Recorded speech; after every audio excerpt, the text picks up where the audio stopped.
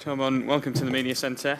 The last man to qualify for Team Europe just a few short weeks ago. Can you just describe your emotions after main in Denmark? Yeah, it was a tough couple of weeks. I would say, especially in Denmark, just a different kind of pressure I haven't tried before. Really, I was trying just to think about winning the tournament and making a good result, but with the media and stuff, it was very difficult for me not to think about the Ryder Cup, and I found myself in that first round just too many thoughts in my head, and it was very difficult to play.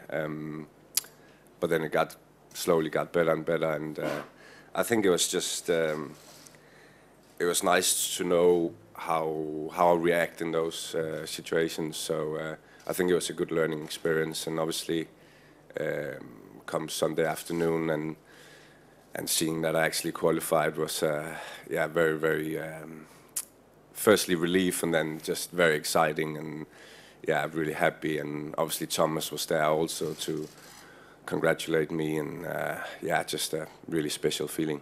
And now that you're here at the Golf National as part of Team Europe, what's it like in that team room as a rookie? It's been great. Obviously we are a few rookies, so that's maybe made it a bit easier for me, but I think all the experienced guys has been great, and so far we've had so much fun. So it's been pretty easy to get into the team, I feel like. Thank you. We'll open it up to questions. Go mic 3. What's your first memories of the Ryder Cup, and what exactly does it mean to you to be playing in the Ryder Cup? I think when I got here on Monday and I just saw all the guys and we met up in the team room for the first time, I think that's probably when I realized I'm here.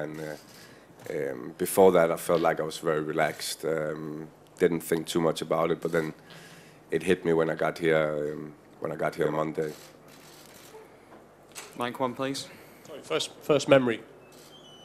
Yeah, that was my first memory of the Ryder Cup, and obviously it's very special to be a part of. It's something I've watched since I was 7, 8 years old. So standing here now and being a part of the team is just a special feeling, and I guess a very proud moment for myself. Mic 1 in the middle. Thorbjørn, hi. You know Thomas better than anyone in the team. You guys have a really great friendship that goes back a long way. Can you talk to us a little bit about that? And can you tell us how much you wanted to make this team for your first Ryder Cup once he was announced as captain? Yeah, so, I mean, ever since I got on the European Tour, Thomas sort of took me under his wing and was a little bit of a mentor for me. And then, we got really close friends ever since. Done a lot of different stuff together, and just spent a lot of time off the golf course. Not about golf, but just being really good friends. So obviously 2 years ago, when he got announced captain, and also being in Paris and stuff, it was definitely a big goal for me to try to achieve this and be a part of this team. That's why I feel like it's a really proud. I'm really proud of myself, of the way I handled things this summer and kept on going, and just been really proud of that. We'll stay on mic 1.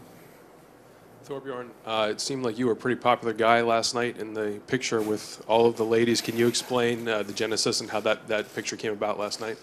Yeah, I didn't know.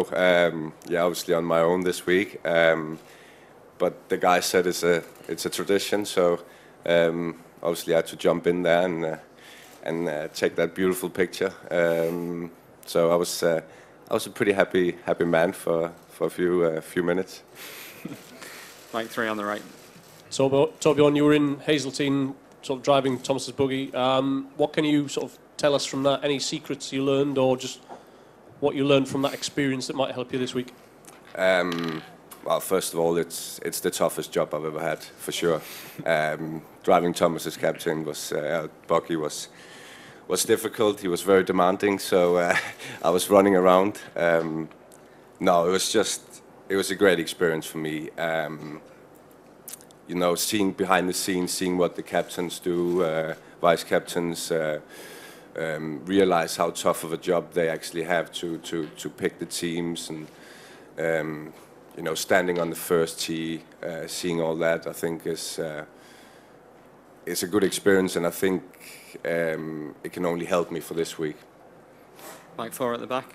Hi Thorbjørn, you mentioned Hazeltine helping you for the first tee nerves. Is there any sense that Himmeland Hill will help your sort of experience of being in front of so many people?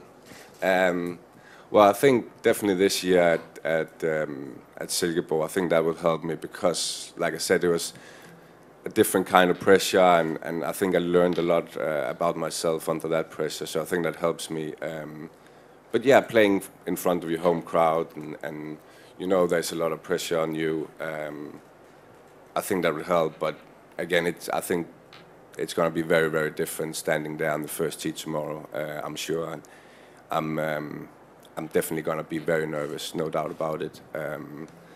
But I'll try to just embrace the moment and do my best. I enjoy being nervous, so I think that's a great feeling to have. So I'm looking forward whenever I'm standing on that first tee. Mike 2 in the middle.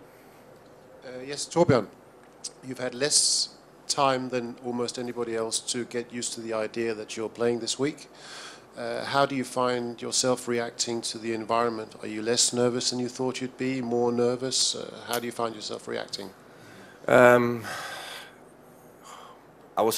the last 2 weeks I was sort of preparing myself for being like very nervous and, you know, being a part of this. And I think Tuesday, maybe the first practice round on the 10th tee we started on, yeah, I was nervous. As soon as I hit that first shot, I was quite relaxed, and you know, like I said before, I think the experienced guys that's been here a lot has helped a lot, and the vice captains and captain has made it easy to come into the team. So so far I've been pretty relaxed.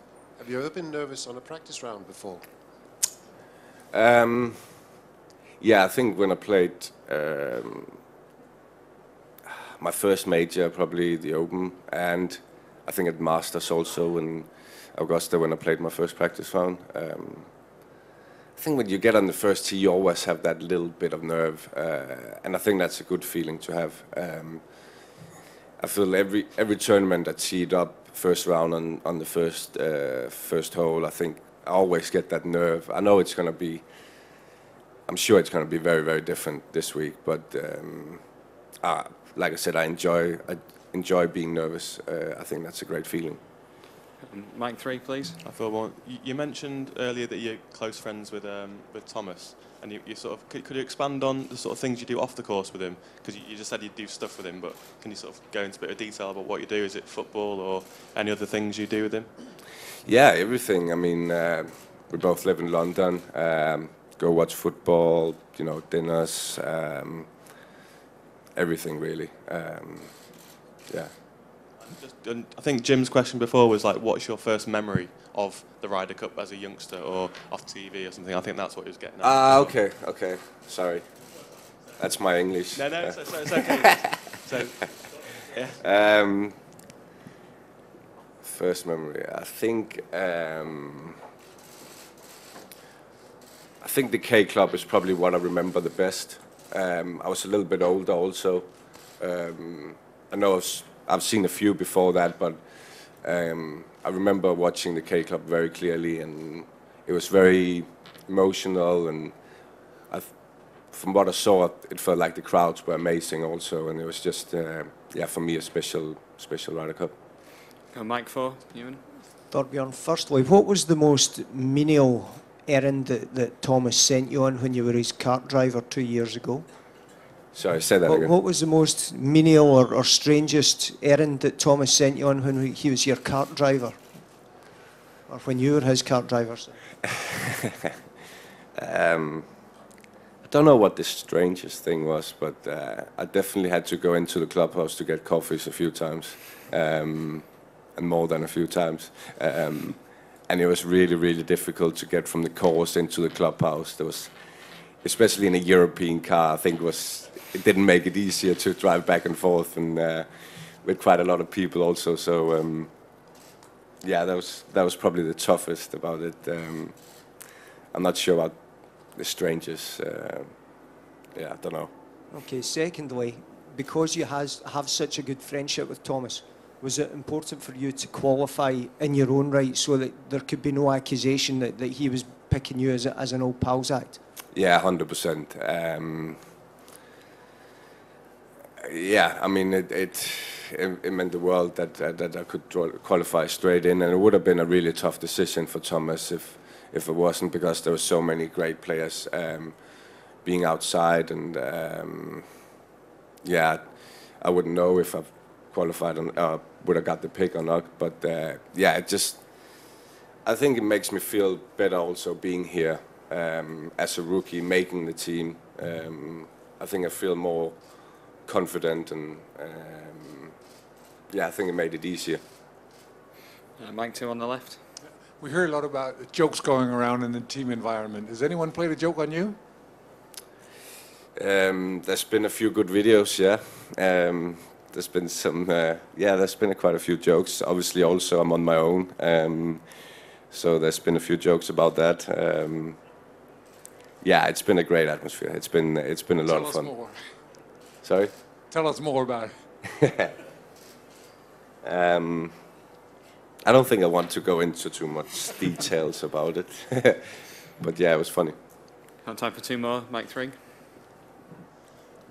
Thorbjørn, is there one piece of advice that you've had this week that's been particularly helpful, and is there any senior player in particular that sort of played a leading role in helping you get ready for what's about to come?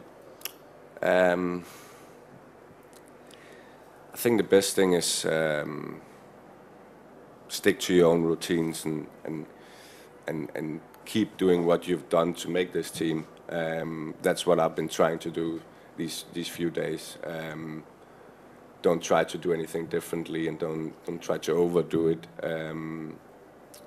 I spoke to a few different people about that. I had a nice conversation with Nicolas Colsers last week in Portugal also. Yeah, just don't be afraid to ask questions either.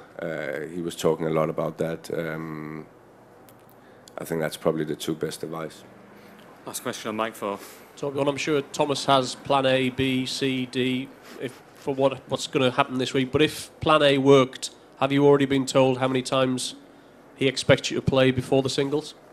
I'm sure he has, yeah, a lot of different plans.